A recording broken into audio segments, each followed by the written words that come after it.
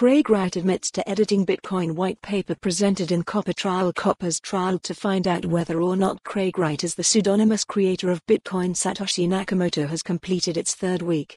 10 years of decentralizing the future. May 29-31, 2024, Austin, Texas. The biggest and most established global hub for everything crypto, blockchain and Web3. Register now. The Bitcoin developer's lawyer, Alexander Gunning, presented evidence that Craig Wright had made new edits to his white paper, which Wright acknowledged. The Crypto Open Patent Alliance wants to prove that Wright's claim to be the founder of Bitcoin is a lie backed by forgeries. Craig Wright admitted to making changes to the version of the Bitcoin white paper he presented in the Crypto Open Patent Alliance's COPA trial while testifying Friday. The trial to prove whether or not Wright is the anonymous creator of the Bitcoin white paper completed its third week.